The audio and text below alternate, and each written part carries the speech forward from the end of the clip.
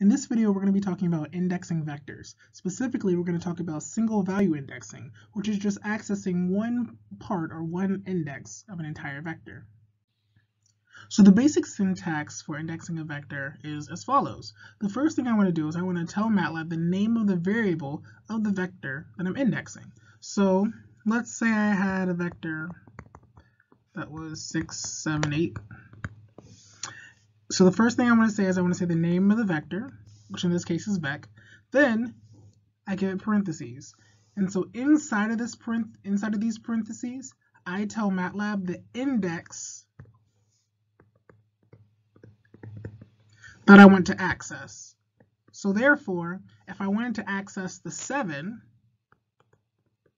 I could say vec parentheses 2. So this is indexing or accessing the second element inside of my vector, which is 7. So in terms of indexing, there's two main concepts, indexing out and indexing in. By indexing out, we mean accessing a part of a vector and creating a duplicate of it and saving that to some other variable. So for example, let's say I had the vector 6, 7, 8. And let's say I wanted to save the second value of my vector inside of the variable a.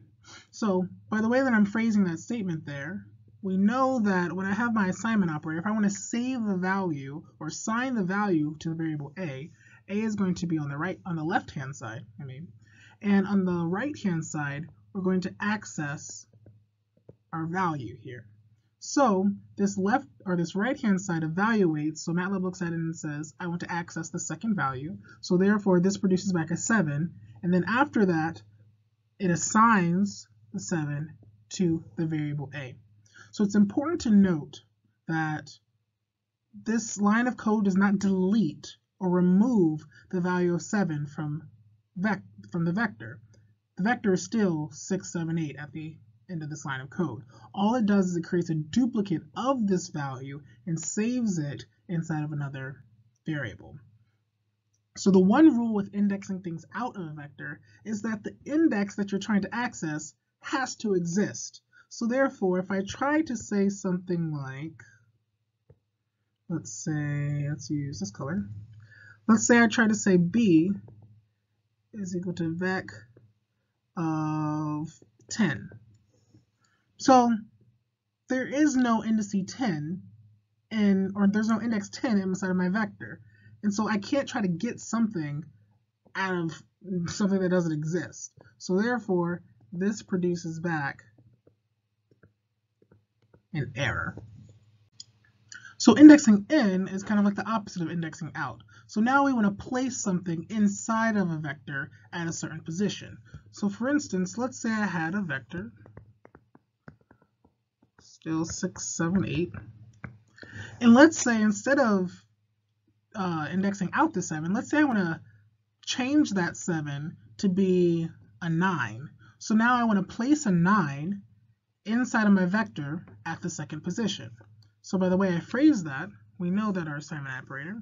So I want to place a 9 inside of my vector at the second position. So therefore I'm assigning a 9, so it's going to go on the right-hand side, into my vector, so I have vec, at the second position. So I have parentheses 2 there. So once again, MATLAB reads the right-hand side of the assignment operator and assigns it to whatever is on the left-hand side. In this example here, we don't just have a single variable.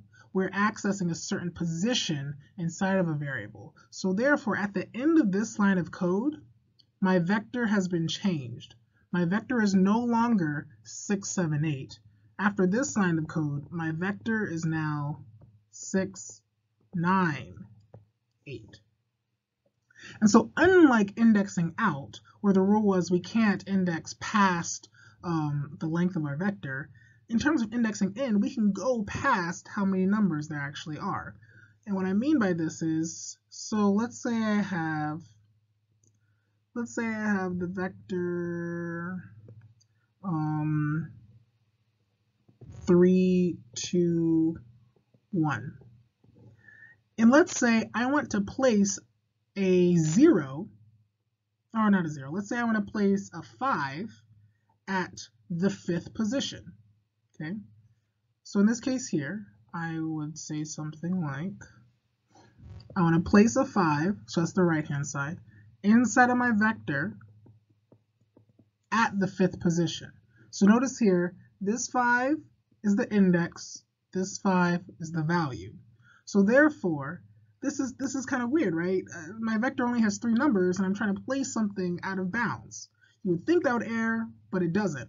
What actually happens in MATLAB is when you try to insert things out of bounds or out of position, it pads or it inserts zeros at all the in-between indices until you get to the index that you're trying to change. So we're trying to change my 5th index here. So after this line of code is ran, I'll have my vector. It'll still be 3, 2, 1. But now, in this 4th position here, MATLAB is going to pad that or insert in a 0. And then so now the 4th position is filled. And then so there, inside of my 5th position, I can have my number 5. Let's put that green. I can have my number 5. And so MATLAB, like I said before, pads with zeros. And once again, padding just means filling in all of the intermediate indices with 0. So we can also delete things in vectors using indexing. And so by deleting, I mean to completely remove a value from a vector. So for instance, if I had my vector 6, 7, 8, and I wanted to delete, completely remove the 7 from the vector, that would be synonymous with assigning an empty vector at that location. And so what I mean is, I can assign empty brackets or an empty vector to my vector at the 2nd location. So what's actually happening here is MATLAB is going into our vector 6, placing in an empty bracket at that 2nd location, like so. However, in terms of concatenation, concatenating together values, if you're concatenating together an empty bracket, MATLAB ignores that. And it's kind of just all condensed. So therefore, that is the same exact thing as this. So at the end of this line of code, my vector is changed to the vector 6, 8. So before, the 8 was in the 3rd position. However, now, since we deleted the 7, everything shifted over to the left, and so the 8 is now in the 2nd position. So when we're indexing vectors, we want to be able to access all the parts of the vector very easily. So let's say I gave you just a random vector, and you don't know what it is, but all you know is that it's saved inside of the variable vec. If you wanted to index the first number, that's easy. You could just index vec at 1. If you wanted to index the 4th number, let's say that there's guaranteed to be at least 4 numbers, you could access the 4th number just like that. But let's say you want to index the last number, right? So what if you don't know how many numbers there are in your actual vector? So there's 2 ways of doing this. So we know about the length of a vector.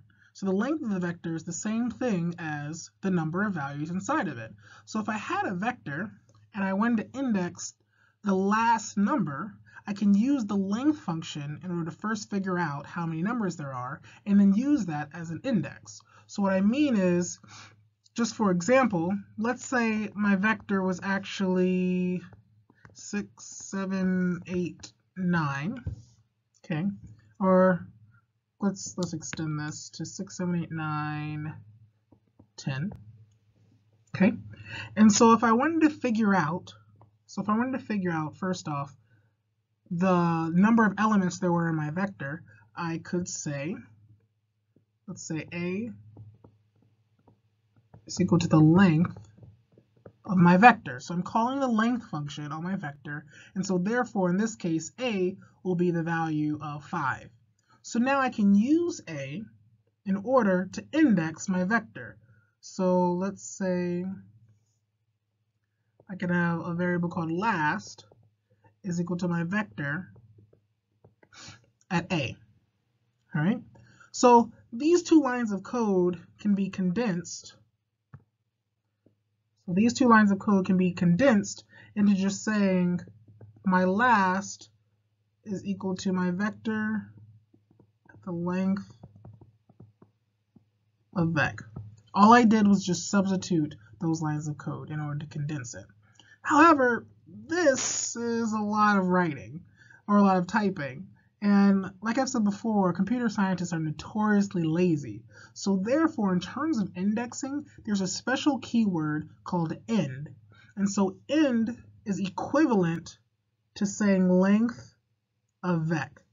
So, like I said, end is equivalent to saying length of vec.